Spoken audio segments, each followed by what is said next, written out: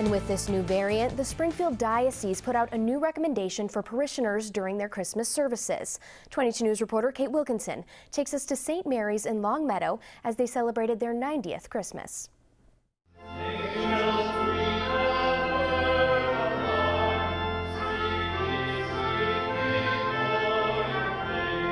Come home to St. Mary's for Christmas and stay.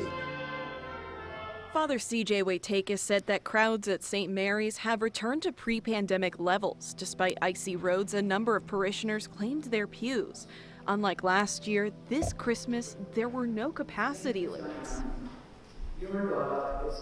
And I'm blessed at St. Mary's in Longmeadow that the people have been very supportive, but there's a lot of still fear out there of the Omicron variant.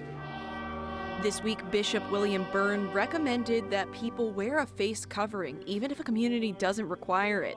Like here in Longmeadow, where the mask mandate expired back in October. A number of parishioners chose to wear a mask during the service.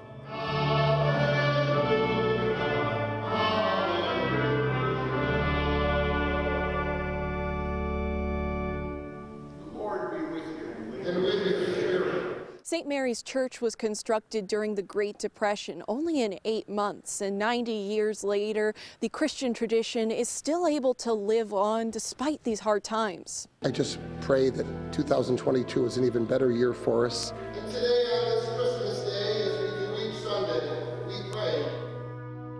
Working for you in Longmeadow, Kate Wilkinson, 22 News.